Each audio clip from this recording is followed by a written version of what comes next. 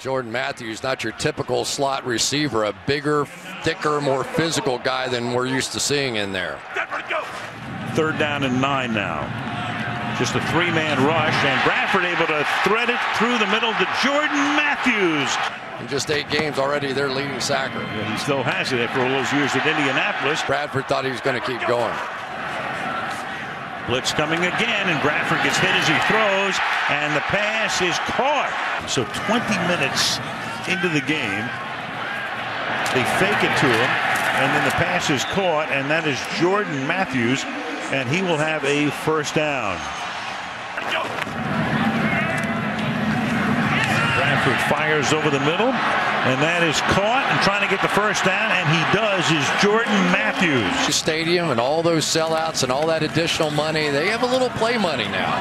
1st and 15, going and getting free, wide open is Jordan Matthews on a coverage breakdown.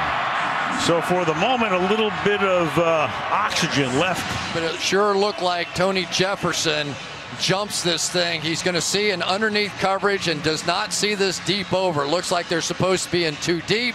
Tony Jefferson jumped the underneath receiver, never saw Matthews come across.